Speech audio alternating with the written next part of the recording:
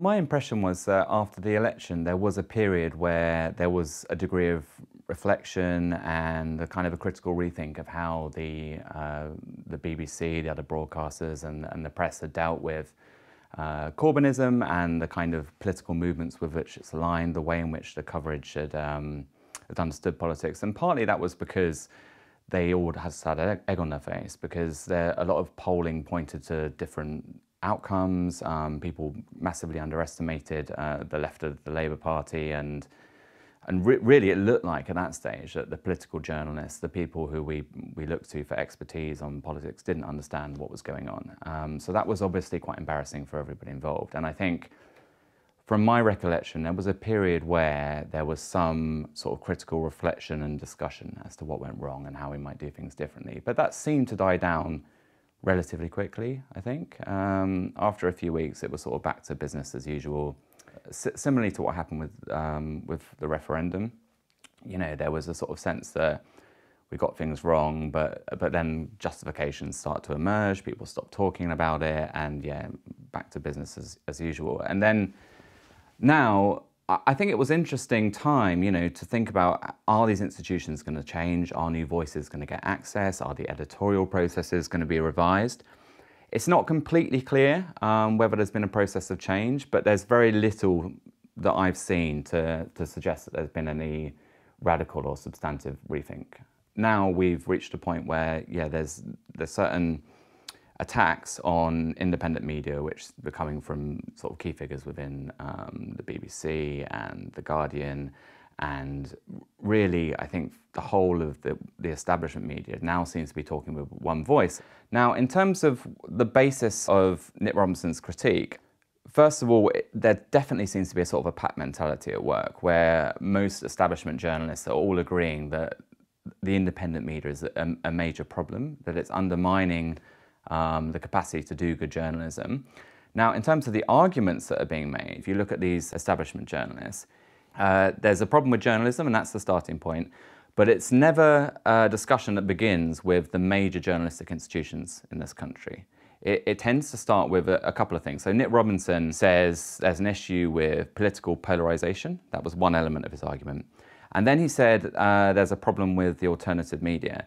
Now, the political polarisation, I mean, that much I think is true. The problem with it, though, is it doesn't acknowledge why there's political polarisation, right? What's going on in society? Why are people disaffected with the establishment? Why is that attracting people towards different alternatives? First of all, there's a question of what's driving that process. And I think you can make a good argument that institutions like the state of the press and the broadcasters and the politics of those institutions has been part and parcel of a kind of discontent with the way that society is and the direction it's going in. Now, secondly, the independent media and the argument that that's what's driving a kind of disaffection with the establishment organisations, and this represents all kinds of problems for journalism. Again, it's putting the horse before the cart, because if you start from the point that, okay, the reason people don't believe the newspapers or the broadcasters anymore is because people are putting about the idea that they're untrustworthy, I mean, it just completely avoids the question of why people think that's convincing, right? Because the reason why people accept these accounts of these institutions is because it rings true to them, because they feel like they're not doing what is expected of them, that they're not giving a fair and balanced account of what's going on in the world, or they're not speaking to the conditions that people find themselves in. The evidence is on their side. You know, there's a huge amount of scholarly evidence on how the mainstream media, as it tends to get called, reports. Now, the press, I don't think anyone doubts that the majority of the press is propagandistic and politically partisan.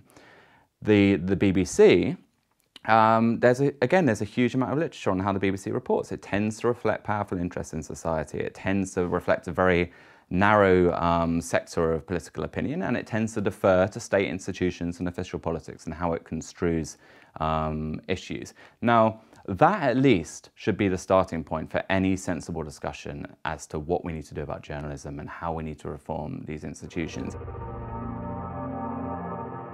It's one of the ironies of this line that Nick Robinson's pushing, that a lot of the things that he accuses the alternative media for, or the independent media, are just things which the private press has been, leading the charge on for decades. Like fake news, there's a lot of anxiety about fake news at the moment. Like newspapers like The Sun or the Daily Mail, like that's what they do. They do fake news. That's more or less their business model. They're committed to it, and they're quite explicit about it. Now, that's what I think just kind of laughable about the debate in terms of attacking the Canaries' news values. I think we could have a sensible, critical conversation about how independent media should report things, about journalistic practices, about the sort of funding models which we create, and what kind of information and knowledge, if you like, that's producing. But to see the Canary as somehow an outlier in the world of the British media just seems to me to be absurd. I mean, if the problem is inaccurate reporting or or fake news, as that particular article was called, then they would be talking about the private press, which is owned by billionaires. It very explicitly reflects those interests. And Nick Robinson didn't even mention the Sky bid in that article, and that should be the starting point, right? But I think it would sort of seem rude for Nick Robinson to mention that. There's this kind of strange kind of professional solidarity that seems to exist between the BBC and the private press. And it's bizarre in a way, because also these have been the key institutions which have been waging a guerrilla war against the BBC. They've been doing that relentlessly since really, the 1980s. And that's been ongoing, and everybody knows it.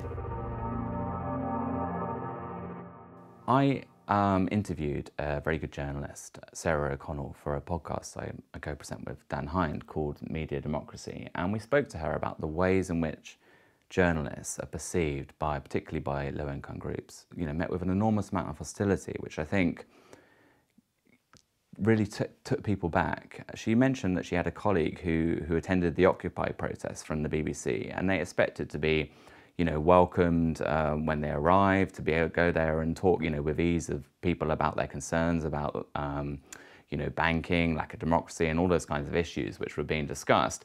And actually, they were met with this enormous hostility from the Occupy movement. And I think that took them back. And we saw a real intensification of that recently. If you see how people in Grenfell responded to the media as not being people who would now tell their stories, but people who hadn't shown any interest in their lives and saw them as part of the establishment correctly.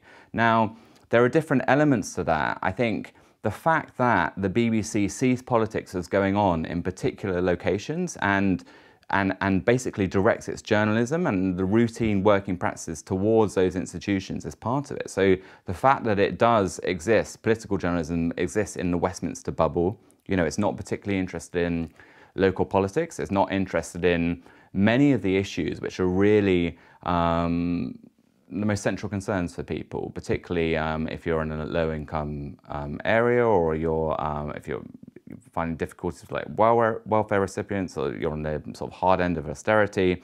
Those are not people who the BBC showed an interest in. So part of that is because the BBC is just orientated towards official politics, and part of it is about the sort of people who are recruited to the BBC, the sort of classes that they come from, the sort of social circles that they move in. So the BBC has very elitist recruitment practices. They tend to draw people heavily from Oxbridge, and they tend to come from private schools, or at least the representation of people from private schools is hugely disproportionate. And the sorts of people who are their friends with and they spend their time with are just very far removed socially, if not geographically, from the kind of world that those people live in. And reporting has just not shown any interest in what's going on at the bottom of society, as it were.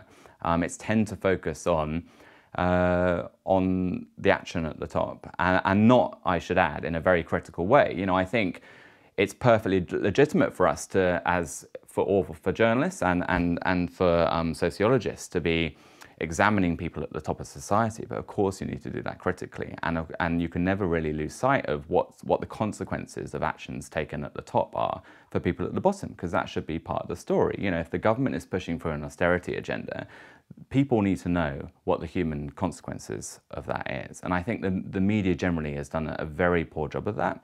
And I think like anything, if something will start to not ring true to you, if you know what's going on in your community, if you know what's going on with like members of your family or your friends, and then you see things on the BBC or in the newspapers or the other broadcasters, which is misrepresenting that, you know that's not the story. That's what breeds mistrust, disaffection, right? It's not that bad ideas about the media have been put about. It's that a whole swathe of society either don't see their voices represented, or insofar as they do appear, because the BBC does cover this stuff, they feel like it's being done in a way that's misrepresenting what's going on. It's not giving a fair portrayal. So I think that's what lies behind the hostility, and it's rooted in all kinds of routine journalistic practices. It's rooted in the sorts of people who work at the BBC, and it's rooted in the BBC's relationship to the state and other institutions.